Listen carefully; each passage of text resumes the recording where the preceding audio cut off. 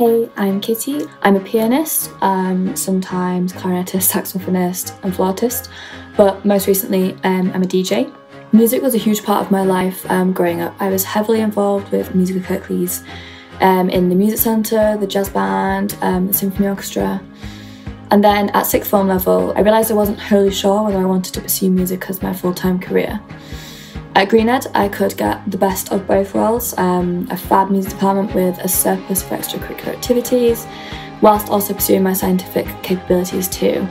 So I actually ended up studying maths at university and I'm now working in finance. My favourite thing about the music department was the community it created. So everyone knew everyone helped each other out. I got so involved with so many extracurricular activities and made some lifelong friends. Some of my achievements include playing the clarinet solo in Sing Sing Sing with the big band at the Royal Albert Hall, gaining Grade VIII music theory thanks to the advanced theory classes, accompanying the chamber choir, singing in the choir. I also went on tour to Paris, which was super fun. The academic department is of course fantastic too. I even managed to get 100% in my A2 written exam, which is something I'm definitely proud of. But I guess in summary, there's opportunities for all types of musicians and at all capabilities. You'll be supported and you'll also make some amazing connections and friends. Throughout uni, I was a member of an orchestra and a big band. With the orchestra, I got the opportunity to perform a full piano concerto, which was amazing.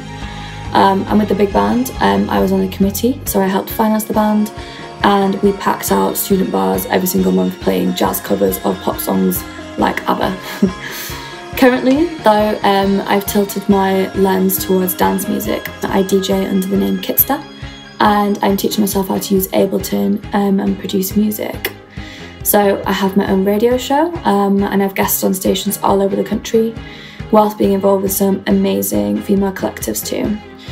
I've played a few clubs before. I've done a live stream over lockdown, whilst the clubs are shut, so the live music industry is obviously in crisis at the moment, but people are adapting and learning how to channel their creativity into different outlets. So for me, I'm hoping to get better at producing and keep playing the radio sick.